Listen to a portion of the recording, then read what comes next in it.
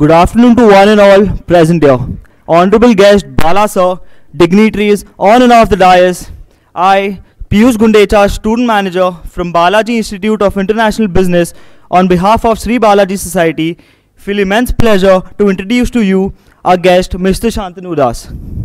Sir is an HR executive leader with a master's degree from XLRI and 18 plus years of work experience in major multinational companies. Added significant strategic and operational value in business restructuring, talent management, acquisition of skill sets, employee engagement, setting up greenfield projects, proactive employee relations, and instituting robust people processes. At present, he is working as Vice President HR of Emami Ltd, which includes brands like Boroplus, Fair and Handsome, Navratna, and Zandu and Menthoplis Balm. Previously, he has worked as General Manager and Head HR of Heinz India, Head Corporate HR of Sab Miller, General Manager HR of PepsiCo India Holdings Private Limited, and HR Executive of Philips India Private Limited. May I now request Mr. Shantanu Das to kindly share some words of wisdom with our student managers. Sir, podium is all yours.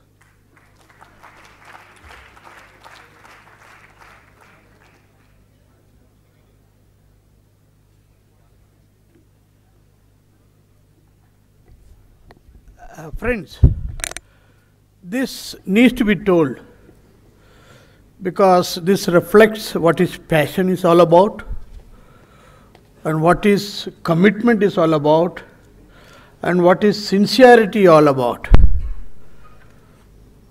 Sir is from Calcutta, Emami, and an invitation goes to him, and he is very, whenever there is an invitation from the student side, he says okay, he generally accepts, and that too if it is from Balaji. Hectic meetings, board meetings yesterday, late night, goes to home, 5 o'clock flight early in the morning, 4 o'clock again used to start, some problem in the airport. Another 4.5 hours travels from Calcutta to come to this place and to interact with you all. Again from the airport, another 1.5 hour from the straight away he is here now. Now this is something which we all have to learn. Now this is some quality I think which we all have to adopt. On behalf of President, Board of Directors, faculties and student community, I thank sir for taking all the pain for coming here. And we bow before your commitment, sir. It's a good example for us, for all the students to emulate. Thank you very much, sir.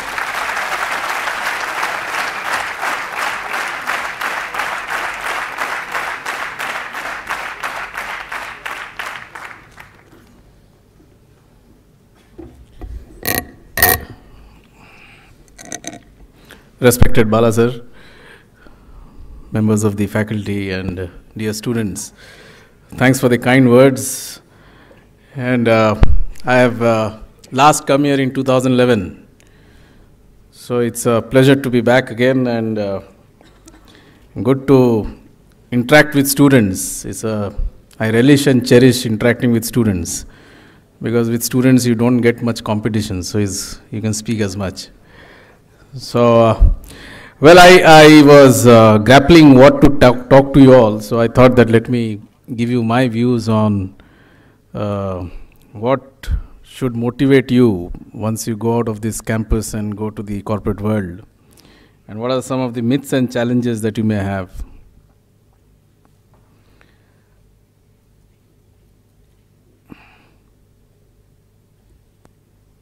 Just one question for you, and this entire session is on that.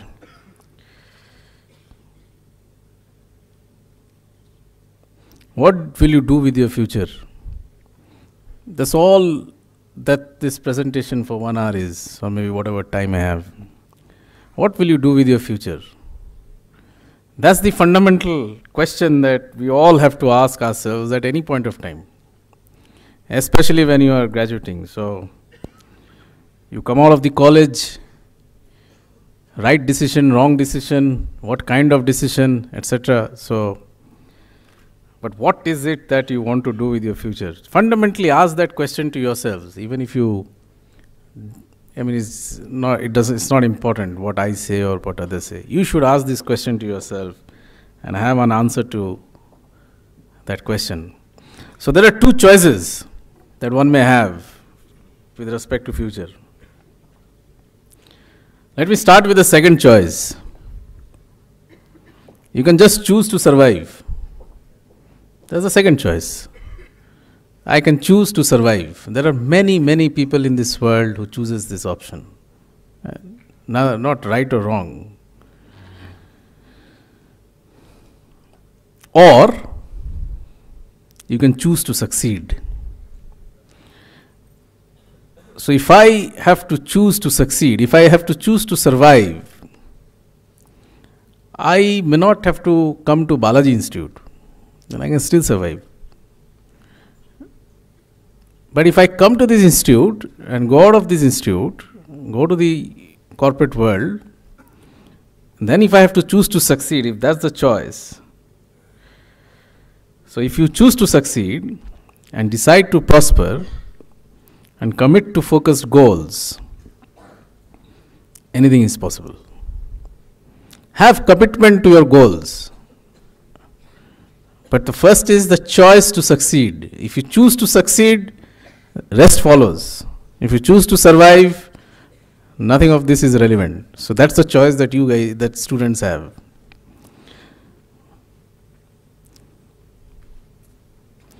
Fundamentally, this is my own belief.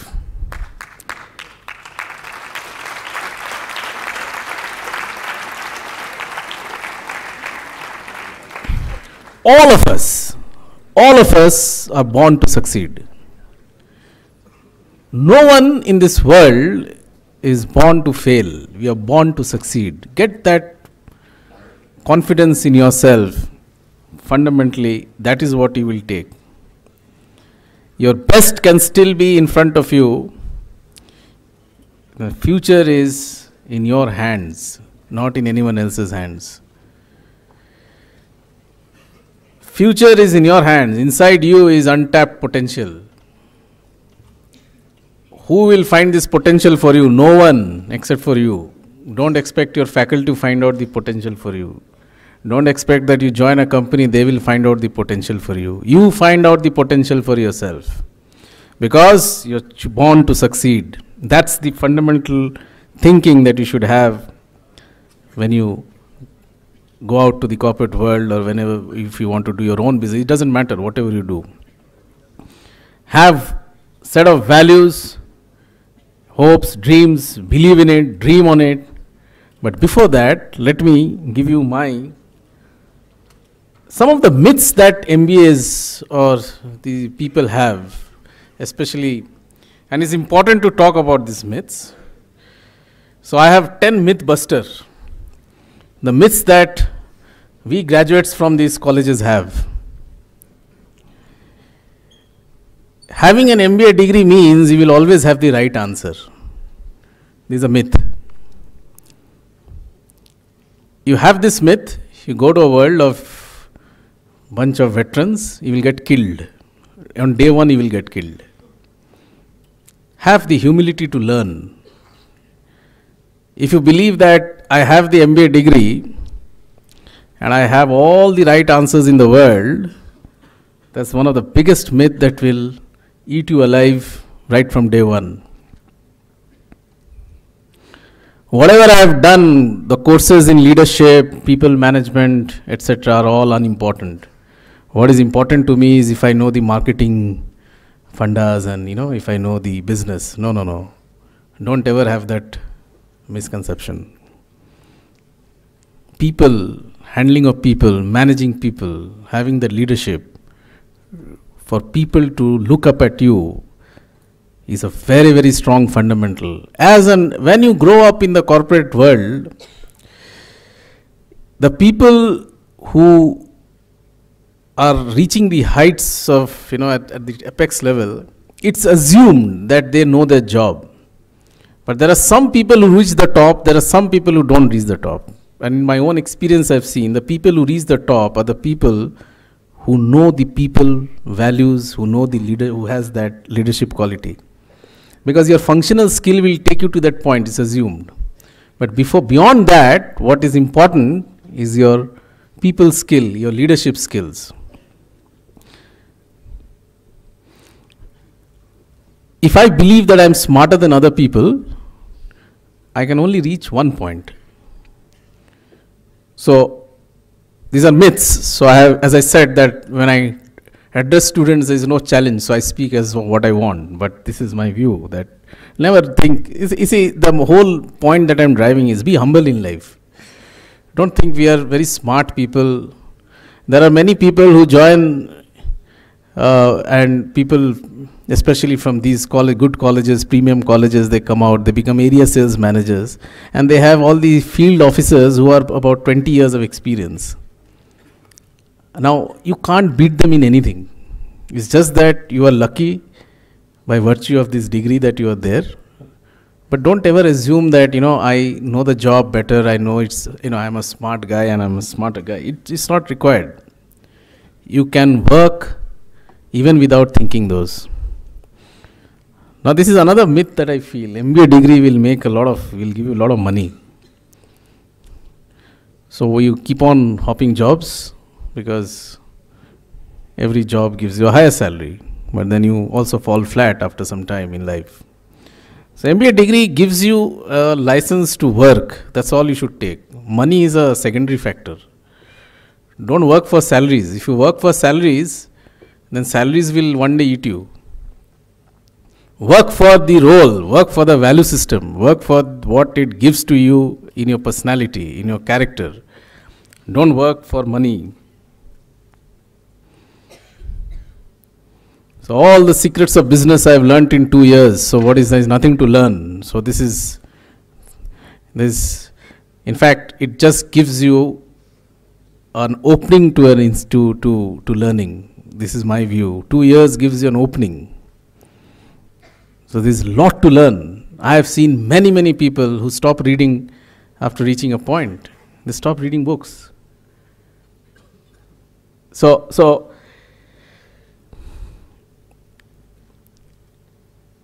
an MBA is your ticket to the inner circle. You know what an inner circle is? That, okay, I've done an MBA, so absolutely, it's my ticket license to the inner circle. To the inner circle means, when I'm saying inner circle, means the corporate world, the senior management. It's a very hard way to go there. Remember, in a company, there's only one CEO. There are not 5 CEOs. So it's you need to earn it. You need to work hard for it. You need to have sustainable, constant drive, passion, dedication to take you till the end. If you lose it in between, then you're stuck in between.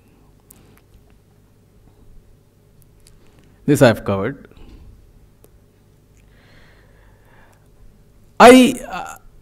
Somewhere I feel that it's important to tell the students that, one of the biggest virtue for all of us in our lives, both in personal lives as well as professional lives, is how we handle pressure.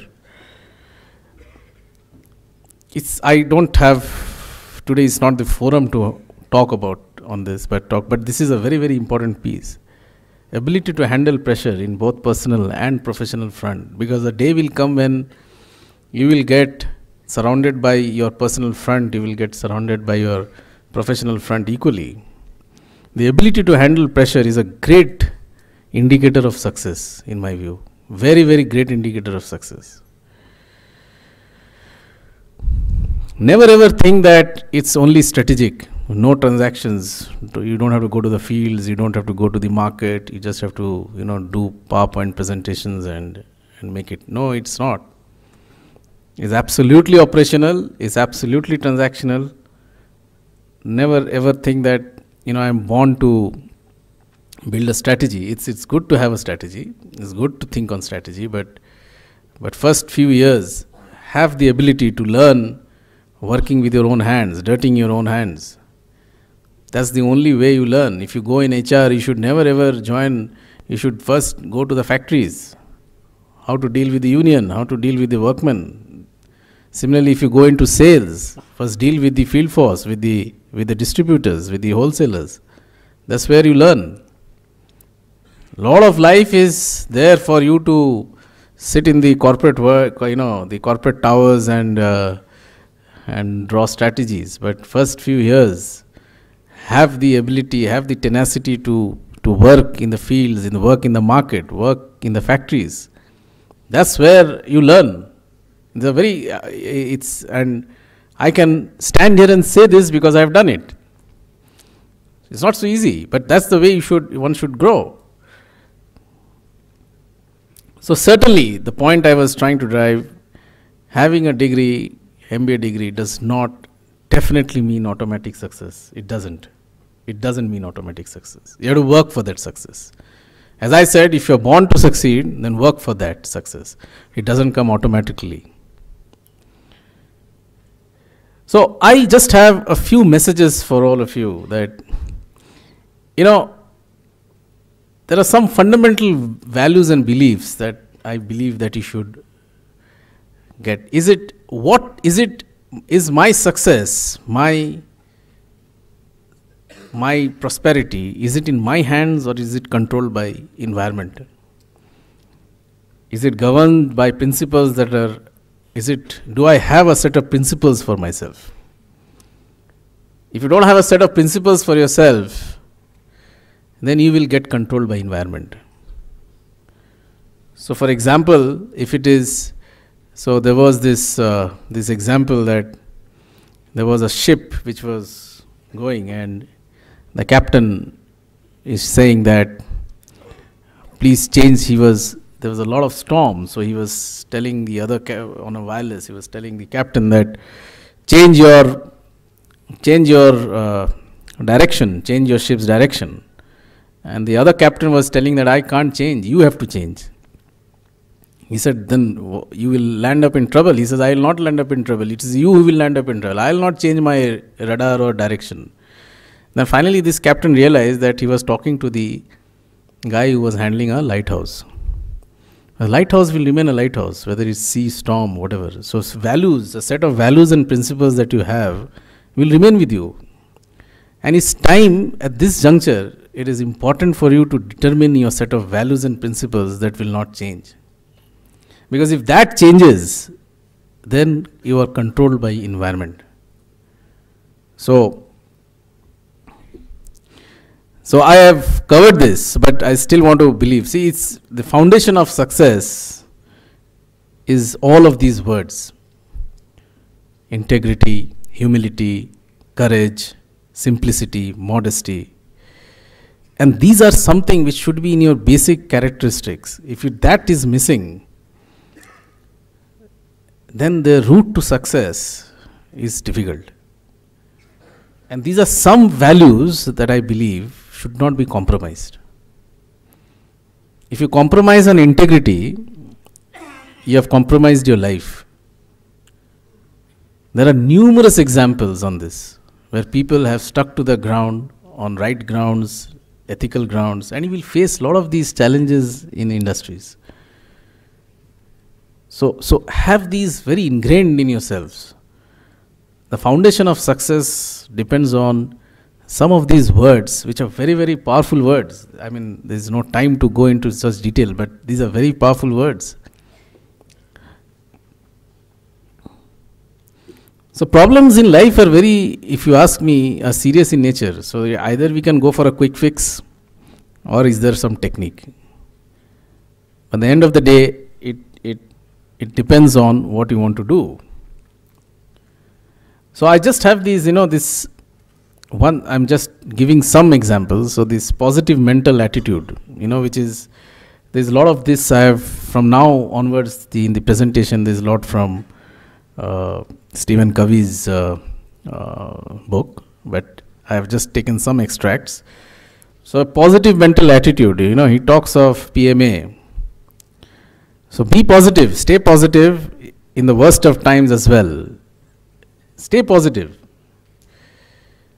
Because if I stay positive, I think positive, and I determine my attitude, and which itself determines the way I want to govern my life. Because negativity in whichever sense does not help any one of us at all. So if something does not help us, so logically maybe stay positive. So the foundation of success is determined by some fundamental principles of human effectiveness. It is not quick fix. It is not a set of rhetorics or good words I speak, or I speak very smartly. No, something which is very deep inside, which is your core values and system, which governs, and which is your set of principles which will take you through your life. And that is what my definition of success is. So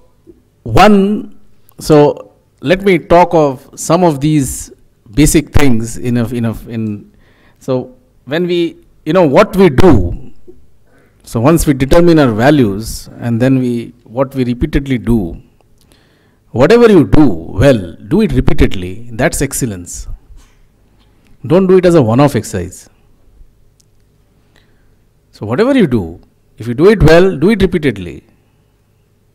And then that becomes an habit. So I'm not referring to habits like brushing teeth in the morning. No, I don't. I am referring to something little more. It is more of knowledge, skills and desires. Why, what, how, want to do. So it's fundamentally, there are three of these which are important for you to make your ability, your certain acts of yours which you are doing well as a habit. You have to have a knowledge. In anything that you do, you should know what to do and why to do.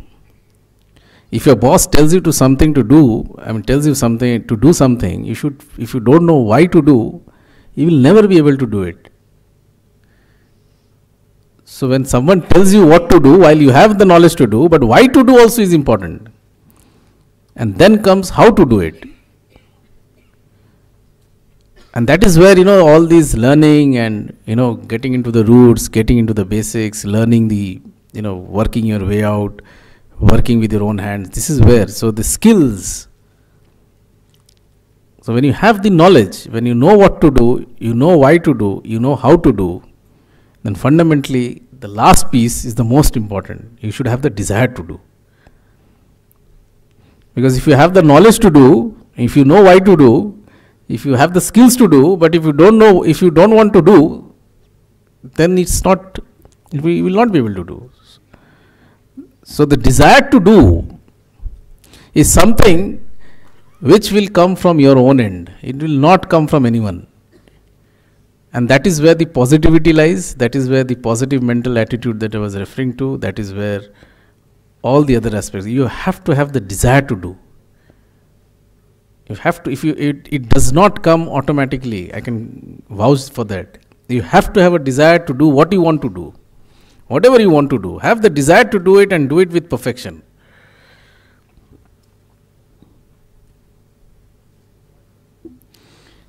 So it's the significant problems, Einstein, he said it very well, that if I have to, in the same level of thinking, if I had to solve the problems, then those problems won't be there. So that means we have to now go into the next level of thinking. And in that, so if today what you are, if today what I am, this can solve, let's say, some problems, then it is assumed that I have to do something more in order to get rid of this problem. Otherwise, this problem will remain, because whatever my current status is, this is problem. So that means there is somewhere I have to do something more by which this problem goes. So I'll elaborate on that. And in order to, so before I elaborate on that, this is very important for students. When we talk of habits, when we talk of knowledge, skill, desire, you are just coming out of colleges. As I've said, that more energy is spent in first few minutes than rest of the journey to break the gravity pull. Is for a space shuttle is the first, that's the maximum energy required. After that, it does not. So now, at this juncture, where you stand and where you are, now that you will go to the world of professionals or corporate world, this is the time where the maximum energy should be spent by you to define the habits for yourselves, to define the set of principles for yourselves which will take you for the rest of your life. This is the time when you need to introspect, when you need to sit, think, and say that, okay, this is what, because this is the time when the maximum energy would be required. Once you cross this, for the first 5-6 years, when you have these definitions right in your mind for yourself, rest of the life will relatively be easier.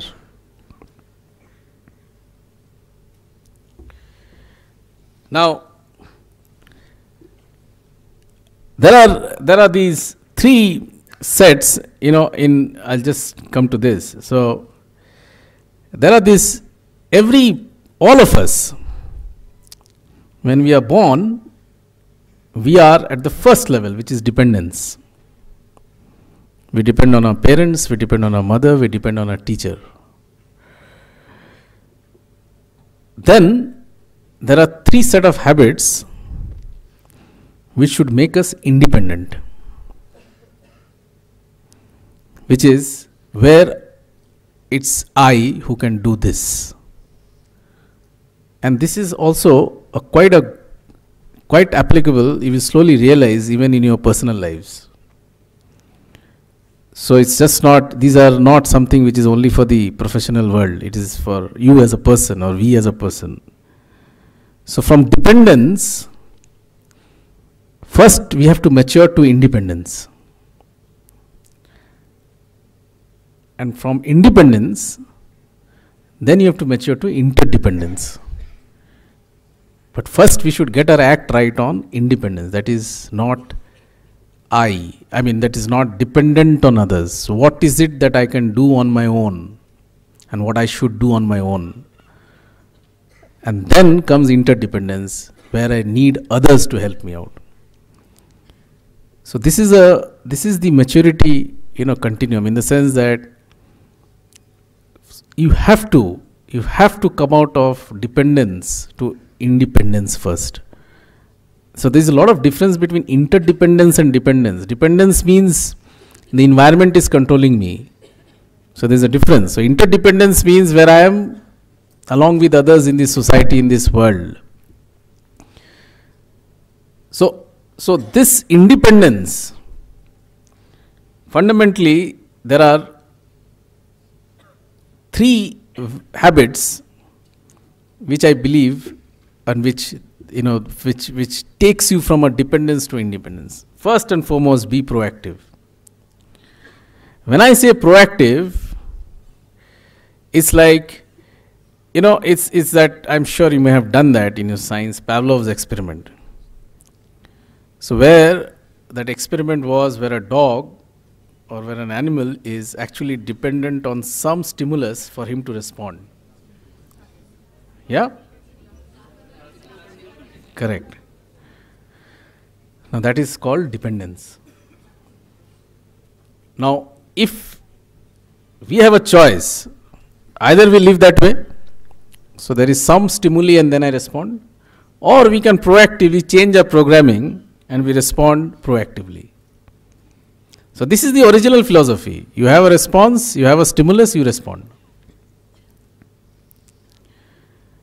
But there is another model, which is the proactive model, where I have a freedom to choose to respond the way I want to respond. In that experiment, the dog had it was an experiment where I could choose only the way that was determined. Here, all of us have a freedom to choose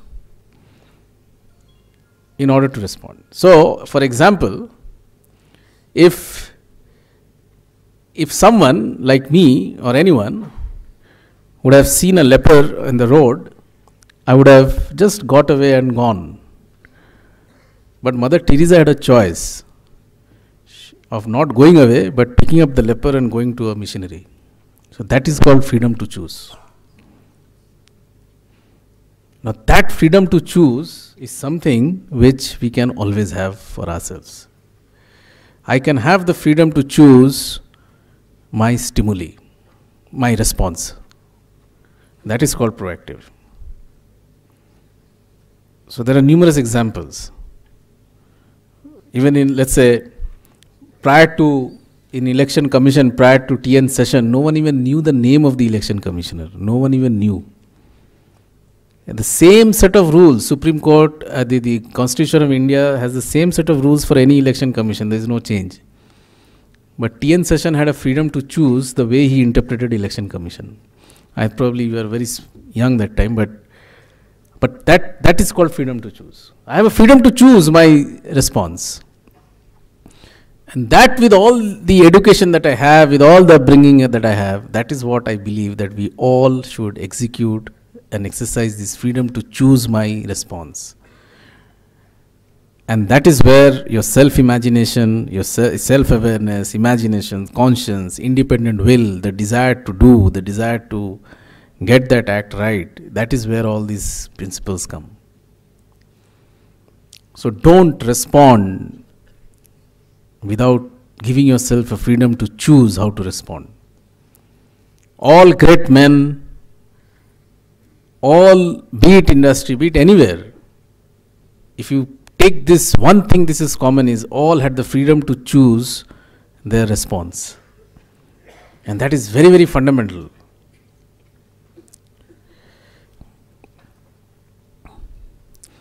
So, in nutshell, as human beings, we are responsible for our own life, and our behavior is a function of our decisions. This is our decision to choose the way we want to choose how to live our life. That is fundamental. If you don't have that freedom to choose, if you don't give your freedom to yourself, you will only live a life which is to survive. So these are these famous quotes, no one can hurt you without your consent. I can't hurt you. If I don't want to get hurt, if I have the freedom not to get hurt, you can do anything to me, I will not get hurt. So, research has indicated and given, and this is a very empirical view, that people exercising proactive vis-a-vis people not exercising proactiveness, the change in human beings is 5,000%. That's research. Just this simple proactive, the way we have defined here, or way we are presenting today, that simple exercise gives 5,000 times more effect in a human being. So, more and more you are proactive in life, more and more your circle of influence will go up and your circle of concern will come down. That means you will influence others, you will influence yourself.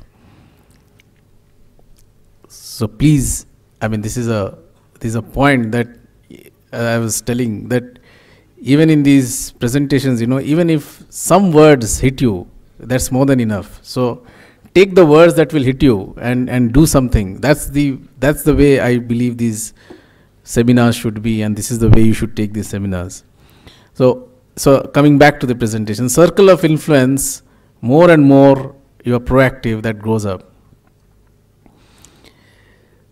So in any circle of influence, one thing is fundamental. If you make a promise, keep it. If you set a goal, work to achieve it. That's very fundamental. If you make a promise, keep it. If you set a goal, work to achieve it. So that was one habit which I thought I'll do it. The second one is, in your professional life, if I can, it's not something, you should do this exercise. What do you want to become 5 years from now? What do you want to become 3 years from now? What do you want to become 1 year from now? 10 years from now? 30 years from now? Do this exercise sometime. You will struggle to find an answer. It's not easy, but have an answer. Take time from your busy schedules and try attempting these answers. 1 year from now, 3 years from now, 5 years from now, 10 years from now, 20 years from now. It takes a lot of efforts to do this exercise, but it's worth the effort. Visualize what you want to do. Visualize sometime, not now, you're too young, sometime that when I die, what should people think about me? What should people talk about me? Should they talk that I was a criminal? Or I was a money-minded guy? What do you think about it? Very important. Not now, you're too young. But sometime in life you should think. How should I be remembered? What should be written in my graveyard? That is very important. That's called visualizing. Now if I visualize what I want to do, then comes the fundamental question, are you working towards it? If you don't visualize, then you don't guide your focus and attention to that. And of course, there has to be a link. So if you say 30 years from now I want to do this, then 1 year from now there has to be a linkage between those. So you try doing this exercise. It's not an easy exercise, but it's an interesting exercise. What do you want to do yourself in these periods of time? So it will touch today's behavior, tomorrow's behavior, next week's behavior, everything. You do this exercise, and this exercise will help you to stay in the right direction. Otherwise, you will lean against the wrong wall. So then that is where fundamentally begin with the end in mind. If I am proactive, and these are very linked. If I am proactive, and then proactively I also visualize that, begin with the end in mind, that what do I want to do? Where do I want to go? That's the question in which I started. And begin with that and work towards it. So, it's life. I've seen many people, they're very, very busy. Whole day they work. Even in students, the whole day they study, but they're not very effective. So don't stay busy for the sake of staying busy. It's of no use. Stay effective. So, when you, and that is so busyness is, that's what I'm saying. So when you want to do something, when you are busy, don't confuse between busyness and effectiveness. You can be busy, but you are not effective. So so when all things are created twice. So when, for example, Brahmins, when they wear the thread, means I am born as a human being, then the thread gives me another birth, right? So that's a different example. So when you begin with the end in mind, the first thing is mental maps. You create a mental map for yourself, where do you want to go, and then do rest of the activities to build towards that. If you want that mental map to be done by others, then you will get dependent on others.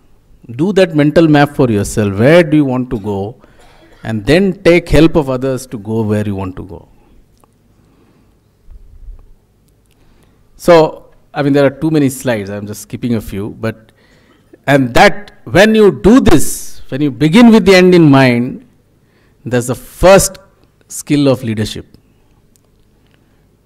A good leader in any sphere of work knows where he wants to go. You take anyone, you take Gandhi, you take J.R.D. Tata, they all had the vision where to go, and then they built towards it. And it's not so easy. They had gone through a lot of struggles.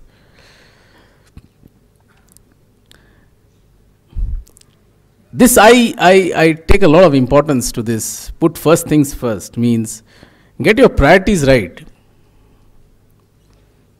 and organize and execute around priorities. Just life is not, just games and fun. It has its element of seriousness also. So have the priorities right.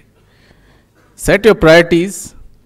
So this is a very common 4 generations of time management. First there was a time when notes or checklist.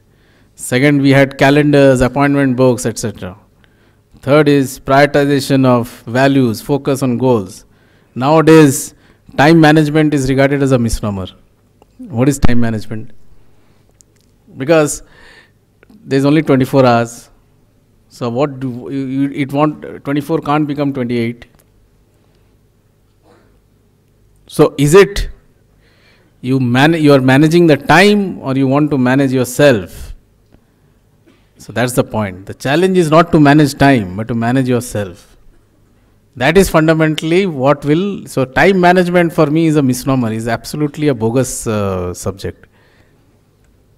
I'm sorry if someone has taught you that, but it's of no use. It's managing yourself which manages time. So rather than focusing on time and things and focus on what you want to do, focus on relationships, focus on accomplishing results, time will automatically follow. And these are very time tested. You must have done it in your theories. 80% of results depend on 20% of tasks. So focus on those which gives, that is prioritization for me. Focus on results. Focus on what will give you what you want to do whenever, in whichever sphere of life, whatever you want to do. So this is that famous time management matrix that many professionals have earned their money for decades, showing this present slide. So for me, this is not very more important for all of us, is essentially the quadrant 3, which is essentially relationship building, prevention, recognizing opportunities. The rest will all there. We are finally human beings, but don't focus too much on things which do not add too much of value to ourselves or to our success. There are many things we will do. Obviously, we'll chat, we'll gossip, we'll do all of those things are required, but that should not be your priority. So there are so in very brief, put first things first means you identify your roles, you select goals, you schedule it weekly, you adapt daily. And that is very, very fundamental. Now this is again a big chapter. In life, lose, win, win, lose, win. There are 4 when you talk of relationships. This is not something which is individual. So when I'm saying, when you're talking of relationship with others, there's lose, win, win, lose, win. There is no right or wrong answer in my view. So in a relationship you can lose. So 2 enemies fighting, they kill each other, so they lose. So there is no right or wrong answer. But what should we do ideally, preferably, if not always? So, it boils down to essentially something where you do a win-win. Now, how do you describe this win-win is very important. Suppose let's say in a corporate scenario, I have seen this, I'll give you this example, and this is live example. So when the business is doing very well, so the purchase guys, what they do, they negotiate and they lynch the vendors. Because I'm doing very well. Now what happens is, when the business stops doing well, then those vendors will lynch you. So probably you may not be able to relate, but this is fundamentally, so don't think that, I have exploited a guy and he has lost it and I have won it. It doesn't take you much. It doesn't take much for the clock to turn where you get into a hassle and he wins. Have the ability to think through what could be, in any form of relationship, what could be a win-win. That is more important. Have the ability to think through that. Don't have this attitude of, today I will corner him so badly that he will suffer for the rest of his life. No one suffers that way. You can't make anyone suffer. So this ability to win-win is something which I park here. You have to think about it from your own end in life. What makes it win-win? Because if you never ever, there are these thinking that many of us have, and it's not bad. I mean, it's human. That, when I negotiate or when I talk to someone, I will ensure that, I win the debate, and he goes so humiliated. It doesn't work. It doesn't work at all. Have the ability to think win-win, and this ability will not be taught in a school. You have to grow it through experience. You have to use your own wisdom. You have to use your own intelligence, and that is what is very important.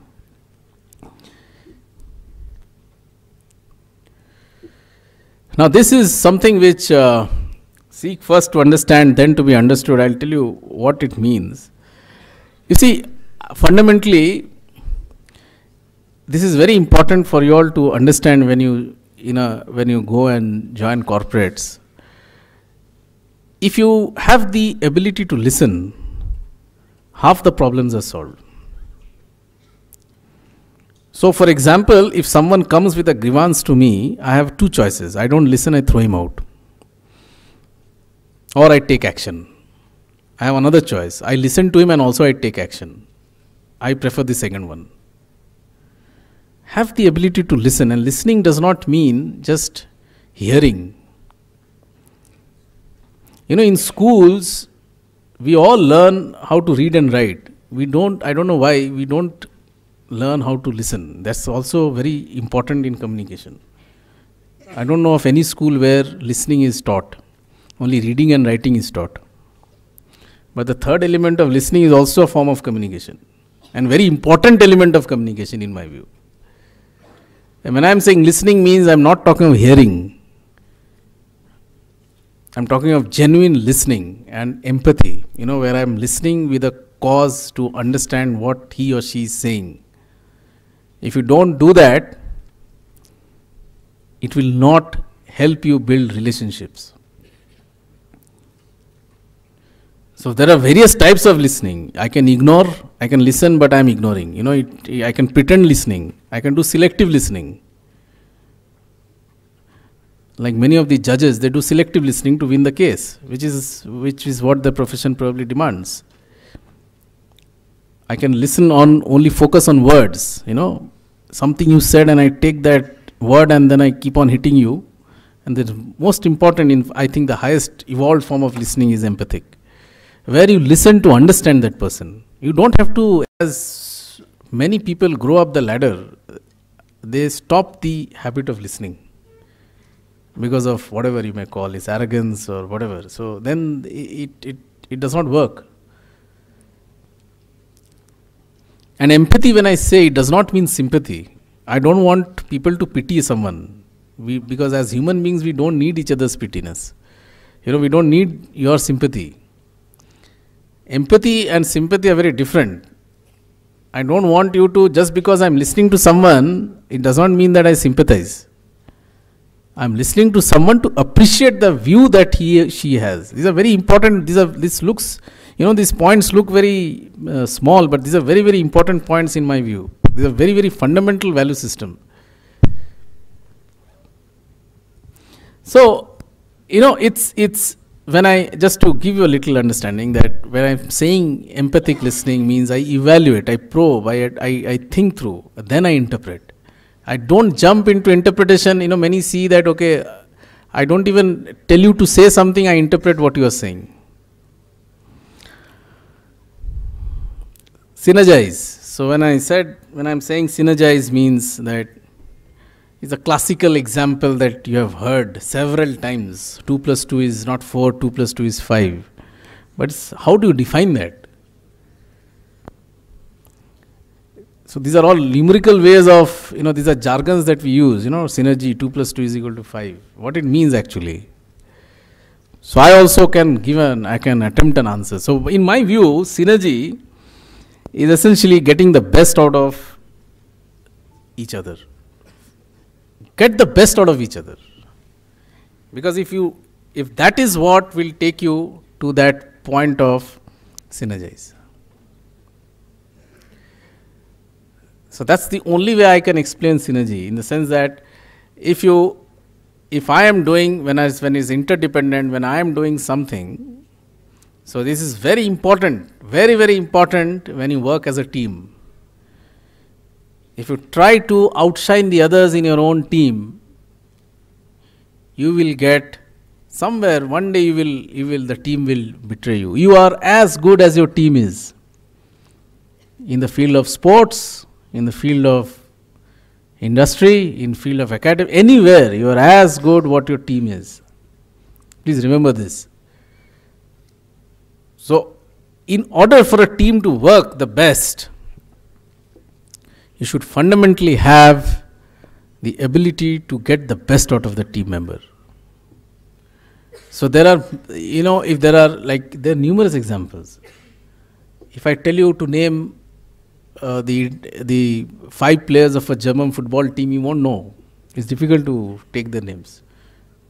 But look at the way they play as a team. They get the best out of the team. Every pass that they make is to get the best out of that guy. So that is where I believe is essentially a very, very, these are 6 habits which I believe are fundamentally that dependence or independence and interdependence. The last one is also very important, which is, sharpen the axe. Sharpening the axe, when I say, it's just not, the axe of a woodcutter. When I say, is essentially, you need to renew yourself. And one fundamental renewal, in my view, is physical fitness. It's very important. Because all the other points that I mentioned, if I'm not healthy, if I'm not fit, all will fall flat. So this looks simple, but these are very important words which I believe have come out from many of the authors. Be physically fit. Be it in nutrition, be it exercise, be it your way of handling your own physical activities. Similarly, there is a lot of renewal that I believe we should all do when it comes to enriching my knowledge. I was telling one of my bosses in one of my career that he was extremely tough for me. So I told him once that, one thing you can't take from me is my knowledge. You can take my leave, you can do anything you want to, but one thing you cannot have a say is my knowledge. This is something which I want to park with all of you. Your knowledge is something which no one can take. No one. That is something which will remain with you. And today's world, there is so much of network, there is so much of this thing. Don't lose the habit of gaining your own knowledge. It's a very, very important piece. So be it reading, be it visualizing, be it whatever. Then of course it is important to have this emotional renewal, be it in relationships, be it empathy, be it synergy, be it socializing, whatever. So this is something which is very, very personal. So there are various ways in which one does emotional and social aspect. And when I talk of spiritual, it's not religion. It's essentially a bigger word where I'm talking of value system, where I'm talking of beliefs which are fundamental to me. So it's just like, it's just like if you enter a temple or if you enter a religious place, you open your shoes. So there's no one talks to you about it, right? It's given. So some things in your life should be, especially the principles and value system, should be very, very fundamental. It should be at the core of your heart. It is not that, it can change like just one wind comes and in the lighthouse falls. It doesn't fall.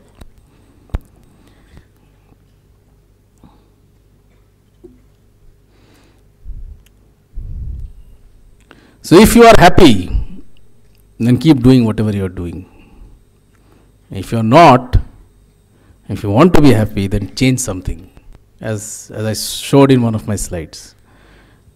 If your current problems get solved by your current way of working, if your problems do not get solved by your current way of working, then you have to change your working. So this is if you are happy with whatever you are, then do that.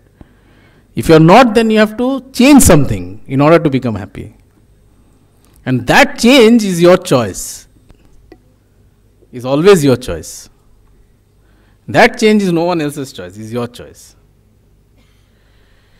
So this is where I believe, so seize the opportunities. You are growing, you are coming out of institutes, going to good companies, maybe you will do your own business, whatever you want to do. Grab the opportunities in your path, but do it with a strong foundation of success and foundation of value system. And believe in yourself. Know that you are born to succeed. If you believe in that, then you will seize the opportunities. So believe in yourself. Know who you are and that you are good enough to change. And don't list it for others to make the change for you. Keep the change. Do the change for yourself from your own end. And life is not so simple that, everything is lovely green pasture and everything will nothing. A lot of hardships, a lot of turmoils, a lot of relationship issues, a lot of professional issues, everything will be there. But this is something which will keep you ticking irrespective of the problems. And this never ever give up. That is not something which is in our normal DNA. Don't ever give up. Keep trying. And with this, thank you very much.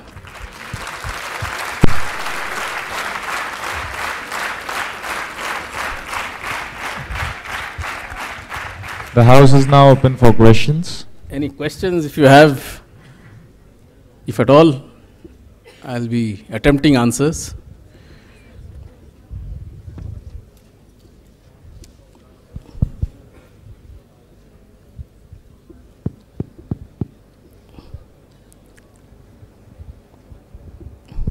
Good.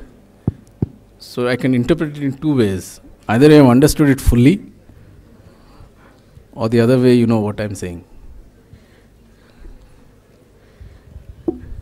Yep. So thank you. It's nice coming here. Thanks for all the warmth. And I hope to come again. Thank you, sir. Thank you.